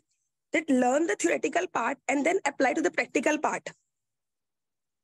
So actually there is a need to shift the paradigm, our thought process, so that Ayurveda displaces a position. Whenever we think of the Ayurveda, always the students, the teachers, they try to compare with the modern science. Actually, it's not a comparative science. It's a different science in itself. So this process of the unique learning and a new thought process, if it adapted by the teachers, it's definitely give the Ayurveda, which is actually a unique science. It will give the Ayurveda its actual place of the unique science in the Ayurveda, in this universe. And then additional to the great contribution made by NCSM, I would like to add this thing that activities shown by Sir was very interesting, and the teachers need to learn them in detail so that they can explore their own thought process. So definitely some refresher courses can be started from the NCSM for the teachers, for the clarity of the concepts towards this Ayurveda. It means clarity of the concepts means they can, for the clarity of the thought process, how to learn Ayurveda through the practical approach, how to learn students Ayurveda through the practical approach. So learning biology and thinking the concepts of the TRIDOSHA with that. So this will give a vision to explore, Sir has given a vision to explore the gunas with day-to-day experiences. Beautifully described, Sir, the idli making process, the wheat making process, the chapati making process. It's definitely marvelous to hear from you all these. Actually, we have read all this in the NCSM curriculum, but it was actually very beautiful to listen from your side, these all things. So I'm really thankful for the organizing committee for giving me opportunity to join this talk. And once again, thank you, sirs, and congratulations for this beautiful session. Vinod sir, one more question is there. Yes, yes. Vinod sir, one more question from my side. Yes, sir. It is just like pre-Ayurveda course. I think I know that you are also there for formulating all those questions. NCSM has put forth that proposal also. It is given for the public opinion.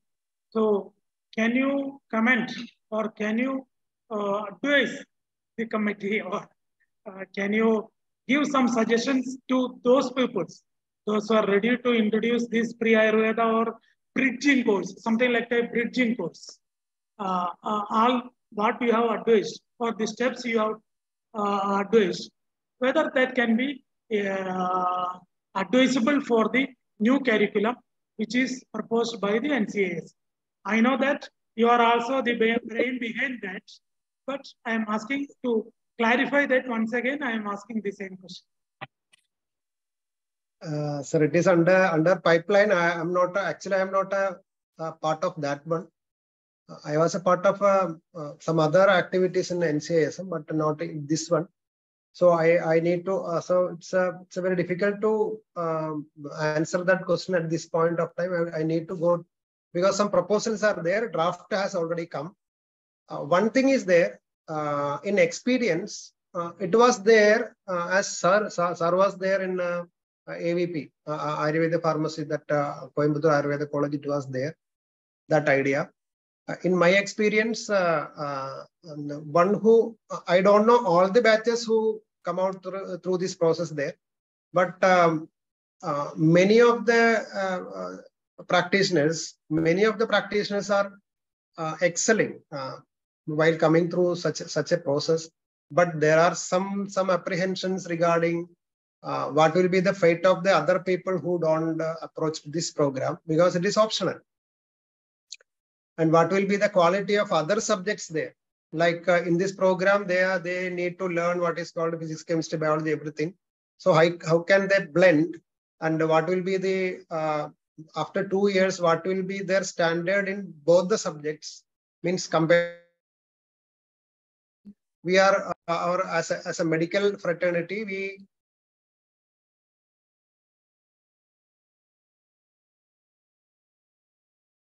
what will be the standard of these things happening there? So there are so many apprehensions there. So at this point of time, it is very difficult to comment on that. But in experience, I feel that the products who were there in the Coimbatore Ayurveda College who followed this style of education. So up to my knowledge, there are some excellent products there. So I don't know whether it applies to everywhere in India or something, everywhere, every batches and all.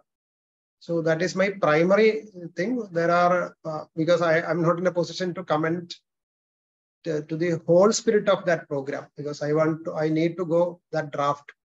Sir, this program, I am not a part of that thing, because I have been there for some other things. It is not connected with this one. So that is my initial comments. Thank you, sir. Thank you.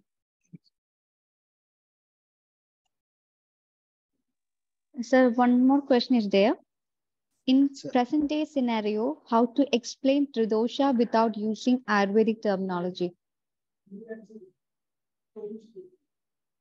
TRIDOSHA means Ayurvedic terminology means Prakriti. Ayurvedic terminology means the term of Vata, Pitta or Kapha. Yes, sir. Okay, you can say that three types of personalities are there. And what is the problem in introducing Vata, Pitta and Kapha there? It is just in names, no? Vata, Pitta, Kapha, these are there. And the properties of Vata, Pitta and Kapha are reflecting as the nature of these personalities. What is the difficulty there in naming them Vata, Pitta and Kapha? Is there any difficulty? Because once they are aware, once they are acquainted with, familiar with the Vata, Pitta and Kapha, there is no difficulty in naming them as Vata Prakriti, Pitta Prakriti and Kapha Prakriti. As they, even in when we are teaching Prakriti to other streams, like we are taking classes on Prakriti to school children and even colleges, that is arts colleges, that is science subjects and all. We initially introduced that there are three things. The name of those three things are Vadam, Pittam and Kapham. We need not go for the word meaning or something like that. XYZ is there. So likewise, Vada, Pitta, Kapha is there. But Vada is mostly responsible for the mobility factor. So that is important. That is the idea they want to get while learning Vata. All the other things, mobility means fluctuations are there. Okay, lack of stability is there. When mobility is there, your body will become easily fatigued, tired, or your body is not, all the things are having mobility. Your speech is having mobility, means hypermobile. Your behavior is hypermobile. So all the points coincide with the idea of mobility. So there is a mobilizing factor. Whether you have to call it as Vata or not is a different thing. You can just make it as an M factor, mobility factor. That is the only thing. Metabolism factor or M factor or other MO factor or something like that. There is no problem in naming all these things. It's only names. So you need not worry about without telling or with telling, without explaining them as Vada or with explaining them as Vada. These all are names, no? But in our case, where the problem is those names are carrying some specific meanings. That is the thing. So for whoever is there learning Ayurveda, you can directly introduce the term Vada, Pittam and Kapham. And even people outside also you can introduce Vada, Pittam and Kapham, no doubt.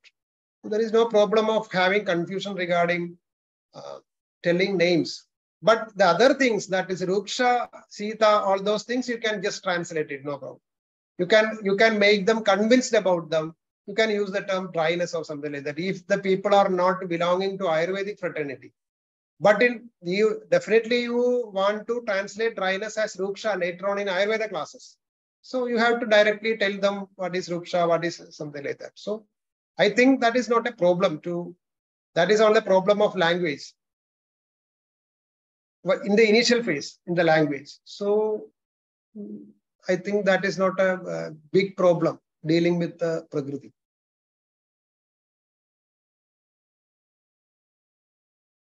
Can Prakriti changes according to place or lifestyle is another question.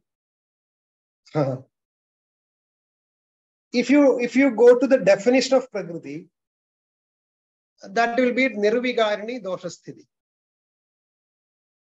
So then will come a question like whether a Vada Prakriti person is lean and should it be lean lifelong? Whether if it is a part of Prakriti. If it is a part of Prakriti, it should be lifelong. So I think whatever explanations are there regarding Prakriti in Ashtanga Hridayam, Charaka Samhita, Charaka Samhita, it is very clear. In Ashtanga Hridayam, you can see some expressions like sometimes you say that there can be the varna can be liable to change, or what is called a complexion. Whenever a person is becoming more obese, fatty, the color tone of the skin will be somewhat changing, but there is not a proper change.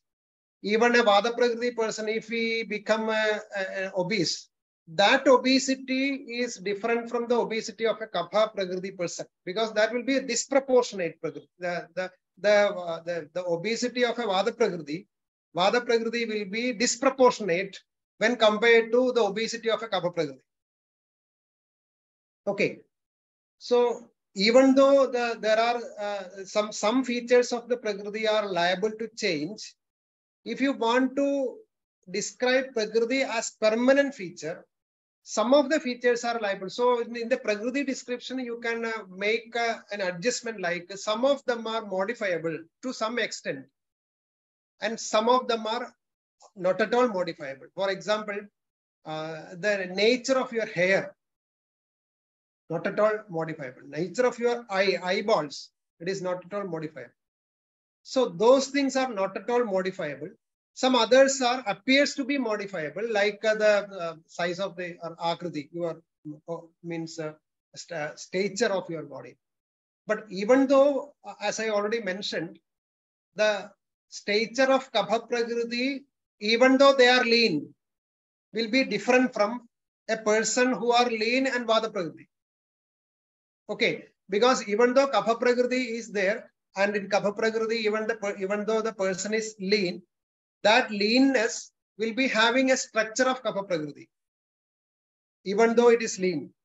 So leanness of Kapha Prakriti will be different from leanness of Vada Prakriti. Obesity of Kapha Prakriti will be different from obesity of Vada Prakriti. That means even though the structure of a person, the construct of a person changes from time to time, the changes happening in Vada Prakriti will be different from the changes happening in Kapha Prakriti. So that much observation should be there regarding this. Some of the factors, it's not all the factors, some of the factors, that much observation should be there. To put it simple, as I already mentioned, obesity of a Vada Prakriti, you can identify it as Vada Prakriti by observing the disproportionate obesity of that person. Obesity of a Kapha Prakriti will be almost proportionate, because that stature will be proportionate in the case of Kapha Prakriti. So you can very well identify these two. Even though they are obese, you can very well identify these two. In this way, the stature of a person, that nature will be permanent. So to put it simple, once again, some of them are modifiable. You can see some of them are modifiable. Even though they are modifiable, the modification is not in the same pattern for two types of Prakritis. So that is the explanation for that. Some of them are, you can see some of them modifiable, but the pattern of modification will be, you can identify the dosha pattern in the modification also. That is the point I want to clear. Make it clear.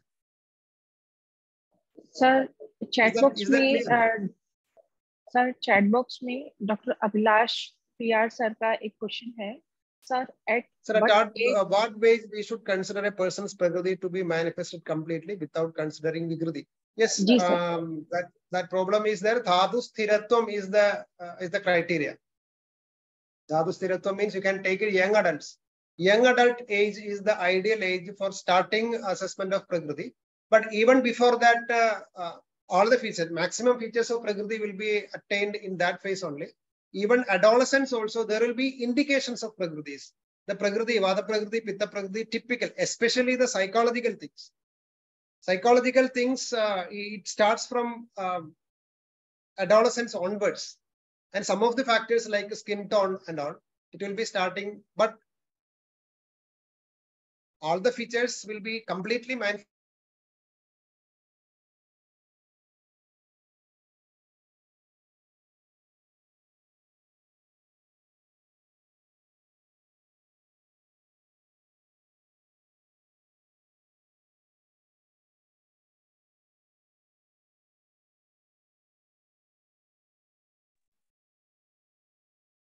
Sir hello sir, आपकी video pause हो गई है, please आप अपना connection check कीजिए। Sir, आपकी video और audio दोनों ही पॉज हो गई है, आप प्लीज अपना कनेक्शन चेक करें।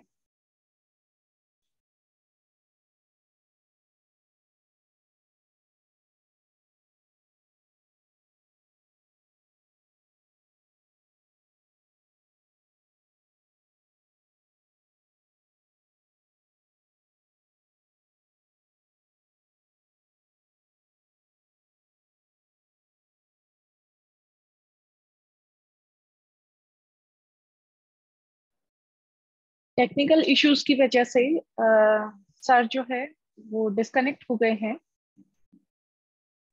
Is it now okay? Yes sir. So what was the question?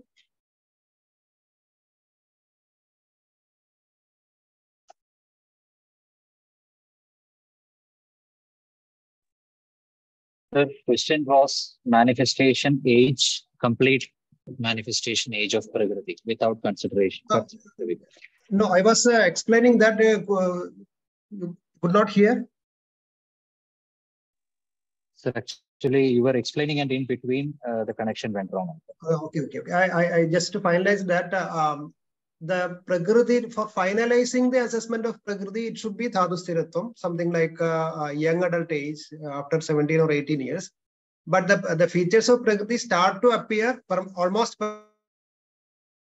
permanent Prakriti start to appear from adolescence onwards, 13, 14 years onwards. Practically, it is not, I'm not dealing with the textual reference and all, practically. But maximum features appear after the age of 18 years, then only you can finalize the assessment of Prakriti. Before that also, you get some features, evolving features of Prakriti after adolescence.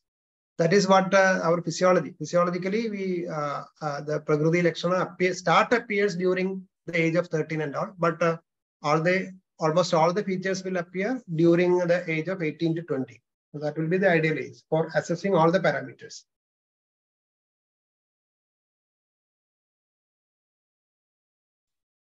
धन्यवाद sir.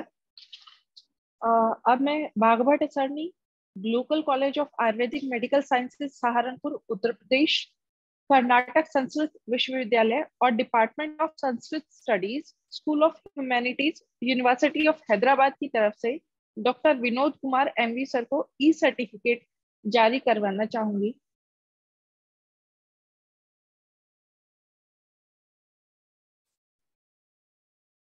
Thank you very much. धन्यवाद sir. इसी के साथ day second fourth scientific session समाप्त होता है। मैं doctor Vinod Kumar MV sir, doctor Priyadarshini Bapat कडूस madam, doctor विभू Khanna madam का सहृदय आभार प्रकट करती हूँ, जिन्होंने अपना कीमती समय और विचार हम सबके साथ शेयर किए।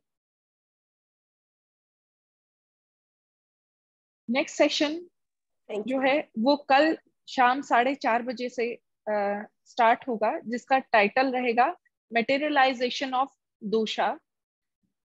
और साथ में ही अनाउंसमेंट है कि 8 अगस्त दैट इज कल यूजी स्टूडेंट्स का पेपर प्रेजेंटेशन कंपटीशन है दोपहर 2 बजे से। सो जो भी पार्टिसिपेंट्स पेपर प्रेजेंटेशन कंपटीशन में पार्टिसिपेट कर रहे हैं वो प्लीज दोपहर 2 बजे जो है वो हमें ज्वाइन करें। धन्यवाद, शुभ रात्रि।